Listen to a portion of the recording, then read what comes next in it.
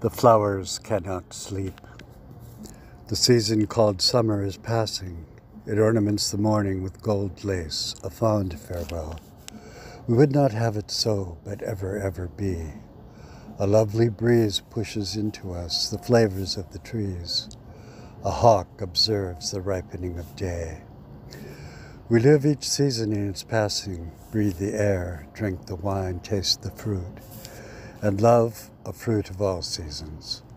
The flowers were the promise of what was to be, the deeds of men, the fruits of men, and of blossoming to thee. Small seeds of faith grow fruits of happiness, and where is the fruit? It is out far upon the limb, precariously sought.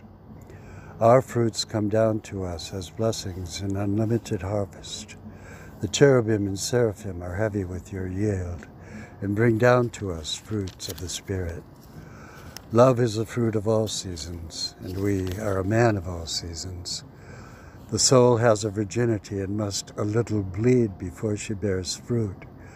We heard in the night an angel speak, and she said, as to Mary, "Hail, full of grace." Yet we are fruit which fell to the ground, rotting. The rescuing God reaps all which are his, some far gone, some ripe to harvest. Who can fear too many flowers, each to crown the season? Too many stars, though each in heaven shall roll. Too much love, too much you. There is no season for these. Your thoughts are borne inward unto souls afar, never to any saying au revoir.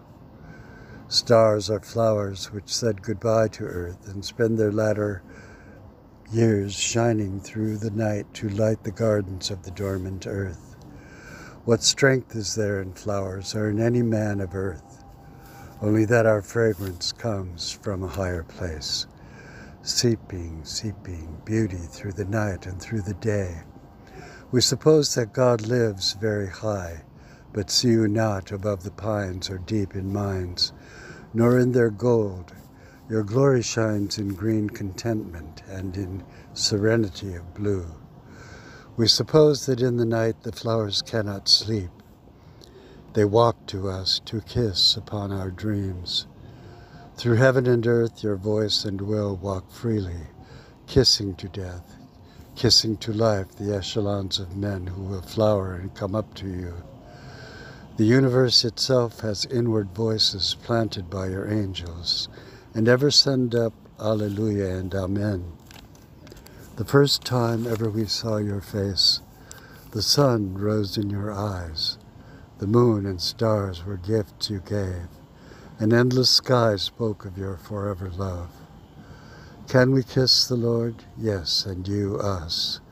We tremble before you like a captive bird, yet we're glad to be captive.